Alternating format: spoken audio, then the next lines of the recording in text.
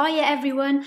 You know when you're changing your LinkedIn profile and you're doing lots of new things on your profile, the last thing you want to do is tell the world what you're doing. So you don't want everybody to know that you're changed your telephone number, that you're editing this, you're editing that.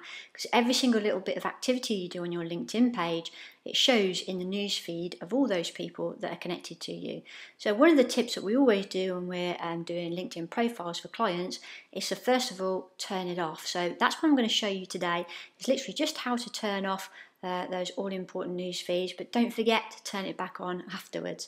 Okay, it's quite easy. All you have to do is go over here on the far right hand side and then come down to privacy settings. Okay, you need to put in your password because you're accessing a private area. Quit that.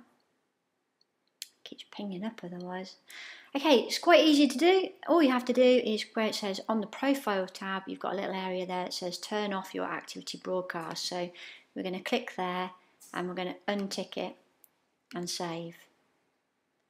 Okay, then we're going to go on File, Edit Profile, and you can do any changes then that you need to do on your profile, especially if it's all right if you're only making one or two changes, but if you're going to spend some time working on your profile, you don't want everyone to know that's what you're doing. So you do all those changes and then you go back into settings